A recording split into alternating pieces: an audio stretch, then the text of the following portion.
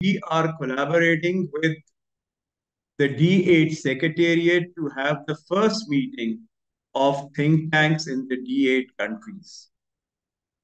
A little bit on the background, because when the Secretary General visited Pakistan a few months ago, we had a meeting and we decided that it was his initiative that we should have a meeting of think tanks in the various D8 countries to look at the various challenges which are facing the D8 countries and how we can possibly collaborate to move forward. Well, what I plan to do is give a little introduction, and then the Secretary General will give his inaugural address. And after that, I would request all the think tanks in alphabetical order from the countries which they are to make very short presentations about themselves, about 3 to 4 minutes. And then we can have an open discussion as to how to take this initiative forward.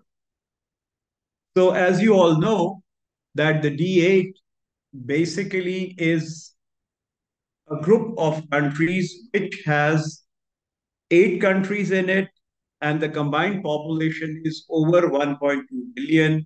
Our total nominal GDP is around $4.9 billion, and that is the figure of 2023, which I have. The objectives of the D8 or the developing eight is to improve member states' position in the global economy, diversify and create new opportunities in global trade, enhance participation in decision making at the international level, and obviously to improve the standard of people in the developing countries and in the countries themselves. So what are the major challenges which we face? One are the economic disparities. We have different political systems. We do have limited resources. We have capacity issues. And we obviously have to deal with the influence of major and the regional powers in our neighborhood. Now, how can we make the D8 collaboration more effective?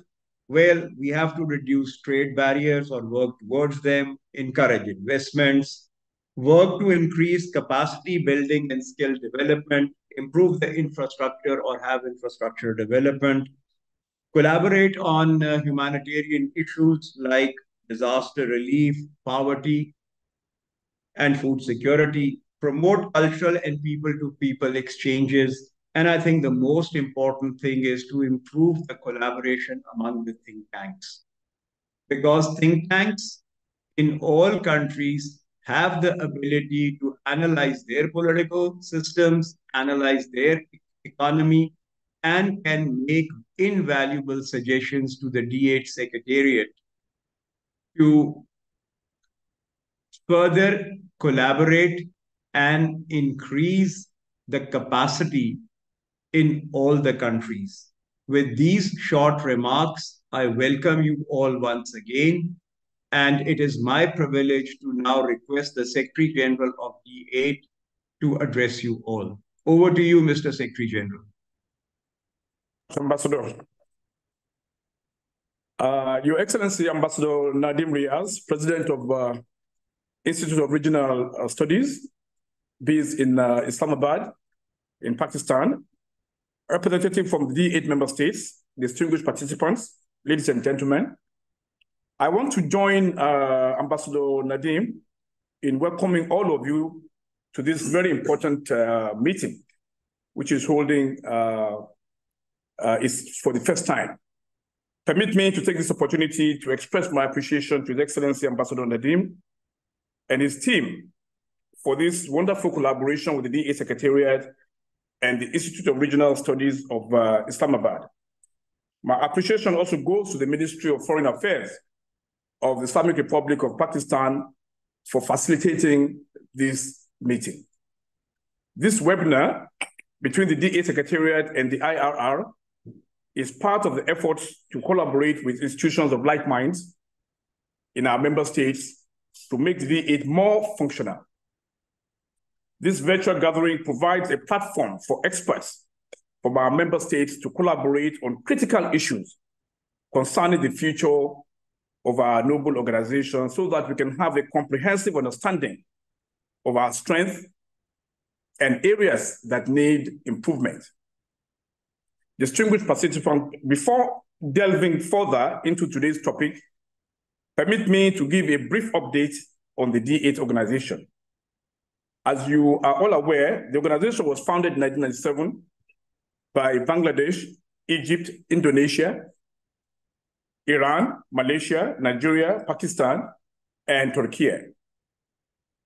The D-8 is an intergovernmental organization established primarily to promote economic and trade cooperation among the member states. Our priority areas of cooperation are agriculture and food security, trade, industry, SME development, transportation, energy, and most importantly, tourism. In response to the new global challenges, the areas of cooperation within D-8 have been expanded to include now health and social protection, education and human resource development, the ICT, and most recently, women economic empowerment, disaster management, and climate change issues. The following statistics of the organizations are very, very noteworthy. D-8 member states, like you've heard from Ambassador Nadeem, we have a combined population of over 1.1 billion people, which is a very huge market. This is the size of Africa. The group's GDP is about $4.5 trillion and accounts for almost 5% of the global GDP in 2022. The total trade volume of D-8 member states is USD 1.6 trillion, which entails almost 4.5% of total trade volume of the world trade. Distinguished participants, trade is the most important priority area of cooperation of the D-8. For this purpose, and to achieve greater economic independence, the organization has established the following instrument of cooperation, which I think I should highlight and bring to the attention of this August gathering. We have established D-8 Preferential Trade Agreement, which is called the D-8 PTA, which was signed in 2006. We also have the D-8 Agreement on Simplification of Visa Procedure, which was signed in 2001. We also have multilateral agreement among D-8 countries on administrative assistance on custom matters, which was signed in 2006. These three instruments were established to promote trade and economic cooperation.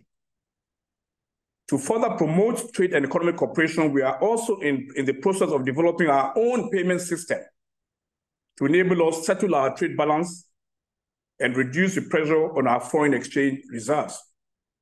For this purpose, we are partnering with some private companies in some of our member states to develop payment products such as D-8 Payment Card, a D-8 Industrial Economic Zone, D-8 Creative Economy and Financial Center, and finally, we are trying to establish our own D-8 barter trading system. Distinguished participants, 26 years after its establishment, the D-8 organization is yet to record significant achievement in its core areas of activities, which is trade and economic cooperation. For instance, in the area of trade, more than a decade since the D-8 PTA was signed, this instrument is yet to be fully implemented by all the member states. Our intra-trade volume among the member states remains very, very low and stood at a very low figure of about $145 billion as at last year, even though this is an increment from where we were in 1997 when we recorded $79 billion, but the volume which we recorded last year is still very, very low compared to the size of our market. In the area of agriculture and food security, we are yet to achieve food sufficiency, as evident in the aftermath of the Russian-Ukraine war, which resulted in food scarcity in most of our member states. Similarly, we are yet to reach the desired result in the area of transportation, as connectivity among member countries remain a major challenge to our cooperation agenda. Also, in the area of tourism, cooperation and people-to-people contact remain very, very low amongst our people. It is against this scenario that today's program was conceived to provide a platform for us to deliberate on the best way to reposition the D-8 to achieve the objectives for which the organization was primarily established in 1997. Therefore, there's an urgent need for us to come up with ways to make our noble organization to be more relevant in today's fast challenging geopolitical landscape. Today's discussion will hopefully serve as a catalyst for informed decision-making and resourceful policy formulation. In conclusion, ladies and gentlemen, I call upon participants attending this meeting today to leverage on their diverse perspectives and insights and engage in spirited deliberations to chart a clear path forward for our noble organization, which is indeed a rising intergovernmental institution in the global arena. Once again, I express my sincere gratitude to each and every one of you for honoring our invitation. I also commend the Institute of Regional Studies in Islamabad for spearheading this initiative. For us at the Secretariat, we would like to make this type of engagement a regular one. Therefore, it would be very much appreciated if another member state could volunteer to host the next edition at their convenience. I look forward to a fruitful discussion and outcome that will emerge from this forum. And thank you all immensely for listening. Thank you, Mr. Secretary General. It was, thank you for your comments. And well, now, as I said earlier, we will proceed in the alphabetical order. And I would request my colleague from Bangladesh to make a short presentation on his think tank. Over to you, sir.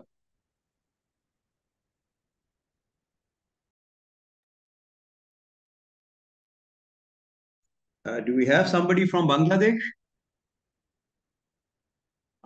Maybe they'll join later. So could we move to Egypt? Do we have a think tank from Egypt? Okay, then we move to Indonesia.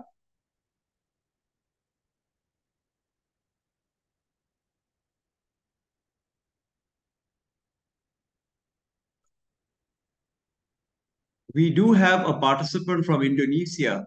Can you hear me?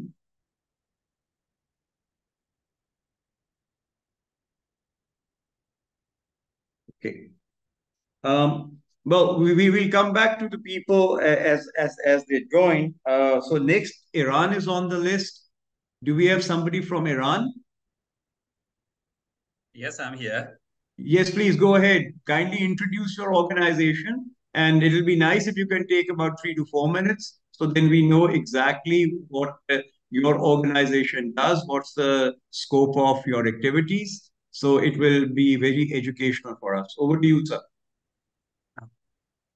Okay, first of all, in the name of God, the compassionate, the merciful, thanks to our brothers from Pakistan, Pakistan Institute for Regional Studies, Secretary General, His Excellency, and the other guys and distinguished, let's say, delegates from all D-8 member states. It's a pleasure to attend this meeting.